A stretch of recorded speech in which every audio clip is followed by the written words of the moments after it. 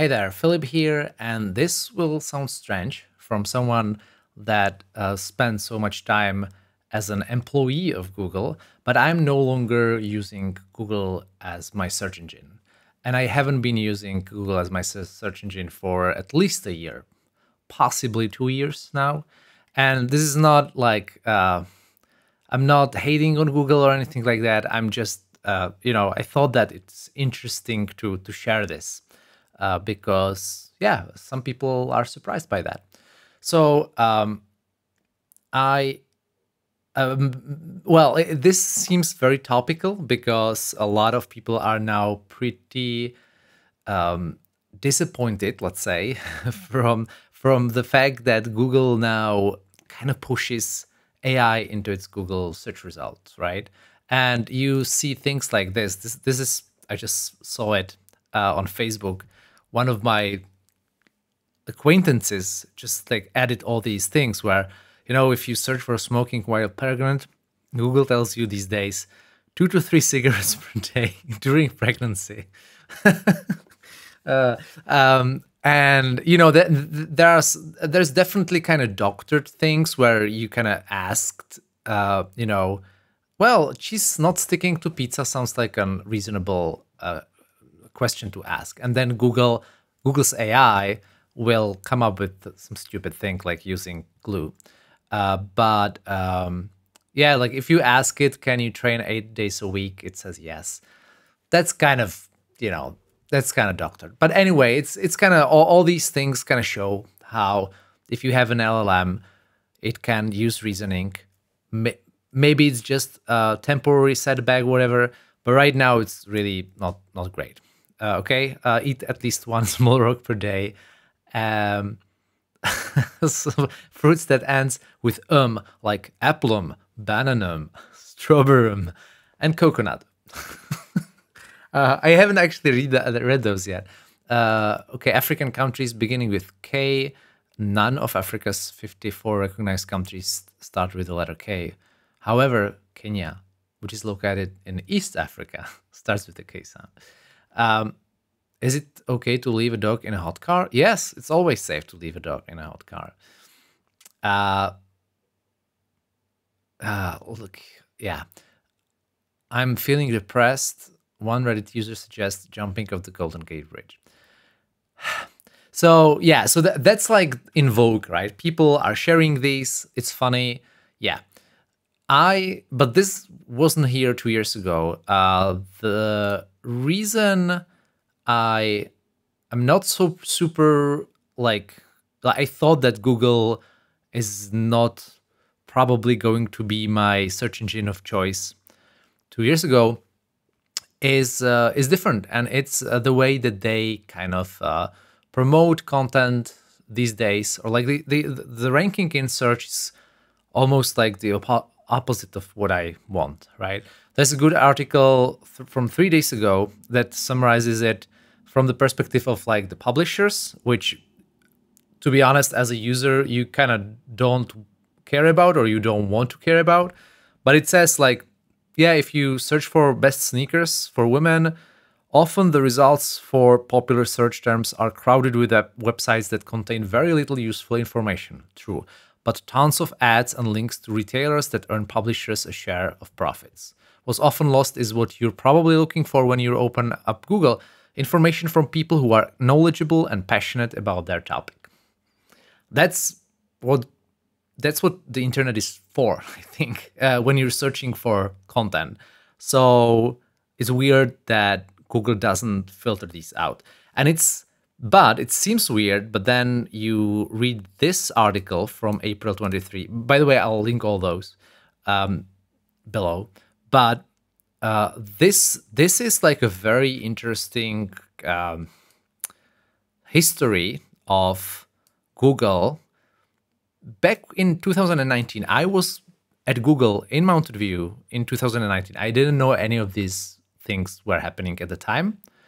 But that's also because I was low level and not in search, right? I was in Flutter. So, but I trust that this is correct. I don't have any like reason to say that this is 100% correct, but I trust this. But yeah, it's just, as I said in, I think, one of the previous snippets, things change when there's like when companies professionalize and people at the top start to become interested in making everything into quantifiable KPIs and everything like that, instead of just caring about the product. And I think this is like a good example of that.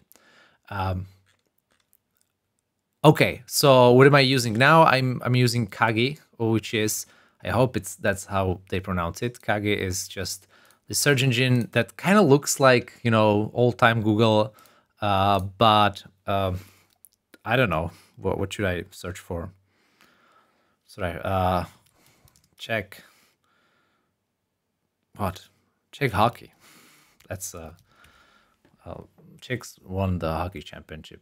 So, you know, like nothing that would totally, you know, throw you off. It's with a G, it looks like old-time Google, right?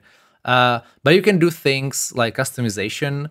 For example, you can say like, oh, okay, Czech hockey is something that I like really want to see a lot. So you can say like, raise this in search results. You can pin it if you want to have it always on top. You can block it, you know, all this stuff. This is something that Google had at some point, but then they stopped doing it. There's also all these cool things, like you have lens. I don't want to, you know, sell you Kagi. There's definitely there's many options these days. But yeah, probably searching in international waters is probably the best for you, because not all of you are Czech. You know, but that, yeah, nothing to make you, you know, double check this. It's just, it has this cute dog that does this when you click and start typing. I like it. Anyway, so that's Kagi. The thing that I would like to say is that, you know, 5 years ago, if you ask me, is it possible for anyone to actually compete with Google in search, I would say no. I would say, you know, hundreds of like very, very smart people who have been doing this for years and years, lots of internal knowledge, millions of lines, millions and millions of lines of code, huge data centers, you know, infinite compute, just, yeah, like there's no way. Kagi is a team of like, I don't know, 30 people, and they have, to my, like, in my understanding, I didn't do any rigorous comparison, but it's better. When I search for something on Kagi, the results are better than on Google. So yeah. Also, they have AI, right?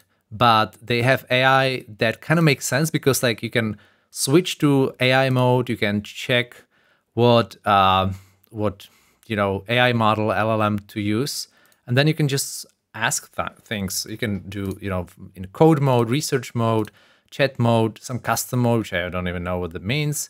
And then I can be like, you know, something that makes sense to ask of the AI. So what I do often is things like, how should I name a class that controls audio? Let's just do that. And then audio controller or audio manager. Yeah. So you can, of course, say like, give me more options, and so on and so forth. Right? So that is audio orchestrator is actually nice. But that's what I like about Kagi. Now, it is paid though, right? So not all alternative search engines are paid, but this one is. And to me, that was just a choice that I made, that I want to pay for my search results, and I'll come back to that. There are obviously other things that you can do. I mean, there's DuckDuckGo, which DuckDuckGo. And did you see how it told me, like, it shows the GitHub repository of a DuckDuckGo of a DuckDuckGo thing, because I have it pinned, right? Normally it would be, the first one would be DuckDuckGo. Maybe I shouldn't pin all of GitHub, but yeah, so you can, there's definitely more. You can just search for it. You can Google for Google alternatives. But yeah, so let's go back to paid search. That seems crazy. And again, 5 years ago, 10 years ago, I would say, oh, that's crazy. But it kind of makes sense. Like, and right. So if I think about my parents, for example, in the 90s, when I was a kid, they paid a significant amount every month for their news. I know it's not search, but for their news, they, like, you know, Czech Republic was a post-communist country, much, like, several times less wealthy than, for example, anyone in the West. Like, really, like, the anyway, I don't want to go into economics, but not a country with a lot of money. We were kind of middle class, but here, and still, my parents spend a good amount of money for news. Nowadays, nobody does, but that's because why would you pay money for news if you can have it for free, right? In the 90s, there was no way to get news for free, so you paid. But maybe we're coming back to this. Like, you know, in a way, this is sad, because now you could have people who have access to good information because they're wealthy, and then people who are poor who don't have access to good information, which is terrible. But there's, first of all, there's what's called the Halvarian rule, which says if you want to see what people spend money on 10 years from now, then look at what rich people spend money on now. And I'm clearly not the only person who pays for search. And I'm also not the only person who pays for their news. I'm also paying for news, right? So I don't just read free internet news. And this is because, you know, the costs go down, things just get more, more accessible for everyone. And there's economies of scale and so on and so forth. But my point is that, like, it was possible in the 90s for relatively poor people to pay for news and for access to information. Maybe it's going to be something that also happens in the 20s for, or maybe 30s, for just, you know, search in general. And next, I know this will be very controversial, but talking about search, something that could be said. Sorry, I don't have this prepared, but something that could be said is that search is a public service, similarly to how every nation pays and puts money into road networks, and it puts taxpayer money into road networks, even though not everyone has a car and not everyone uses all the roads in the same way. Then maybe those same countries could spend money and, like, make search accessible on a base level to everyone, right? So there could be like a national or EU level search engine. And then, of course, you could pay for a better road, but normal people would just be able to search through a state level thing. Now, obviously, there's lots of things that are wrong about this, but to be honest, there's also a lot of things that are wrong about the current state of affairs. So, you know, but again, like this is controversial, and I'm not using that word lightly, and it's also controversial for me. I'm not, 100% sure that that's what we want, but it definitely crossed my mind. So anyway, I'm not, obviously, this is not a paid advertisement or anything like this. I'm not persuading anyone to switching off of Google. I know most people are still on Google for search, and that's something that obviously, if you're happy, right?